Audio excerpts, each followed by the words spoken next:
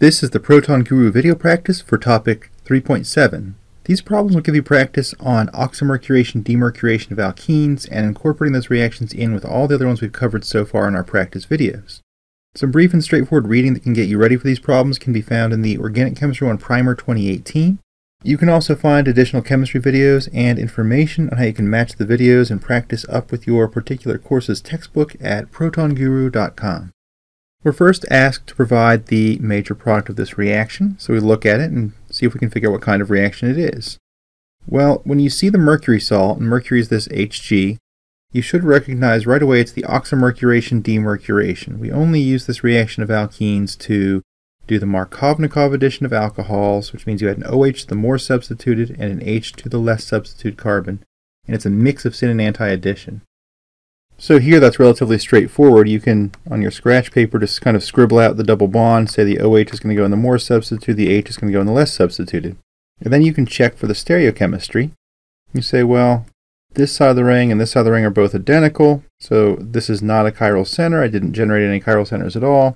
I just have an achiral product. One of the challenges is going to be keeping in your mind all the different types of reaction conditions that you've learned as we learn more and more alkene reactions. So we're going to try to give you some practice on that. Here I just show this oxymercuration reaction we just saw, and then in a previous video we saw the hydration reaction. So here's kind of the thought process. As soon as you see the mercury salt, you say all I'm going to do is do Markovnikov addition of OH and H, and there's no specificity with how those things point.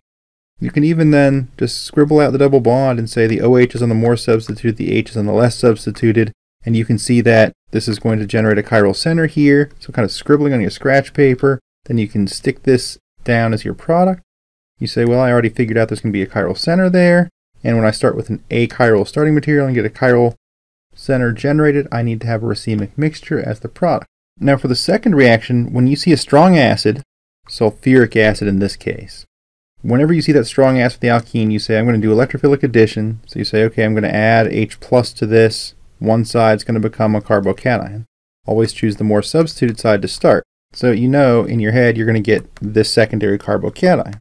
Anytime I have a carbocation that I've generated, I've got to look for carbocation rearrangement. So it's pretty easy. You have the carbocation on a secondary site. You only have to check right beside it. So it's primary here, tertiary here. So okay, it's going to have to move to the tertiary site.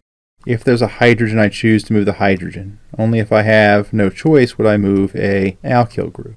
So I've moved the positive charge to the tertiary site.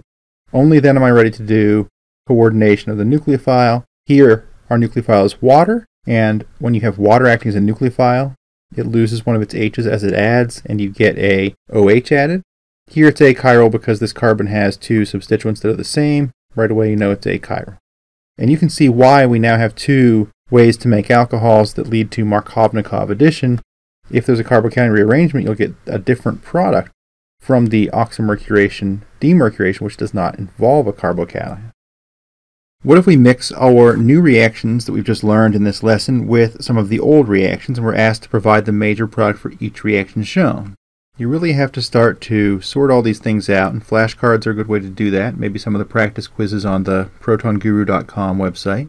And when you're doing addition reactions to alkenes, there are a few things you want to look out for. First, do I know what two things add? You're going to add one thing to each of the carbons there. Is there a carbocation that could rearrange? And a helpful hint is that only happens when there's a strong acid to generate a carbocation, so only those reactions have the strong acid. Syn, anti, or mixed addition. That has to do with what way the different species will point with respect to each other once you add them. Helpful hint for the anti. Anti-addition will only take place when there's a halogen. Those are the only reactions you learn in a general second year sophomore organic chemistry type course. So those two are the ones with anti-addition, so you're looking for a halogen. Then you're looking for, well, I know what two things add, but say I have a reaction where I add an H and an OH. Do I add the OH to the more substituted, that would be Markovnikov, or do I add the OH to the less substituted? Well, so far we've only learned Markovnikov reactions, so in the next couple sets we'll see some different reactions that might not lead to Markovnikov addition. So a really helpful exercise if you're practicing for a course or something is to pause the video and try to figure out, do I know all these bits of information for these 5 reactions? Well, let's start here. What two things add? Well, we add a bromine and a bromine, and those reactions that have the halogen are the ones that lead to anti-addition. Nothing can rearrange that type of reaction, so it's relatively straightforward. You add the bromine here and here. They're pointed opposite directions. Well, here one of these carbons to which the bromine added is a chiral center, so we should get a racemic mixture there, as indicated by that squiggly line. Well, let's go to the next reaction. We have a strong acid. Say, okay, the strong acid will supply the H as an H+, and then the water will supply the OH. When you add the H+, it's electrophilic addition. You make a carbocation. So on your scratch paper, you'd say, okay, my H+ adds to this side, so my positive charge ends up here. You've got to look for carbocation rearrangement before I add the OH group.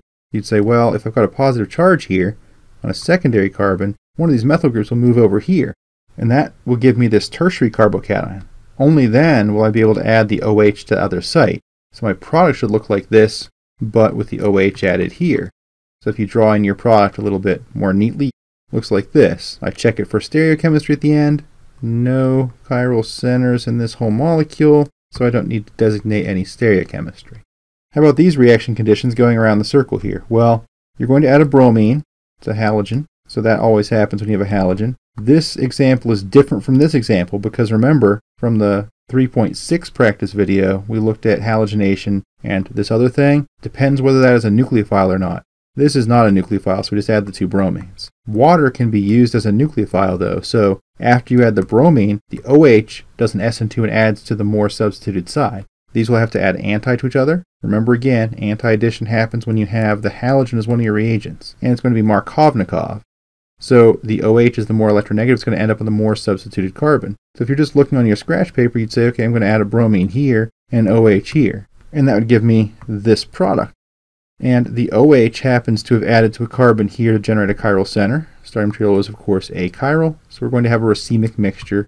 And the squiggly line again tells you I don't know whether it's pointed forward or backward. I'll get a mixture of the two. Continuing to work around this circle here, you see we have HBr. Well, that's a strong acid, and we already analyzed one situation where we had a strong acid. We said, okay, we made this carbocation first, the secondary one. It rearranged by moving one of these methyl groups over to that carbon. That allowed the methyl group to be there, leave two methyl groups on that carbon. Now that carbon was positive. In this case, we add the OH there. In this new case, our nucleophile is the Br-, so the Br will end up on the other side. So our product is actually going to look like this. The final reaction working around this wheel is this reaction. As soon as you see that mercury, I hope you'll recognize this as an oxymercuration-demercuration reaction, where the OH is added to the more substituted side. Second step, the H adds here. This doesn't have a strong acid. You don't get a carbocation. You don't have to worry about any of that. Again, we generate a chiral center, so we have a racemic mixture.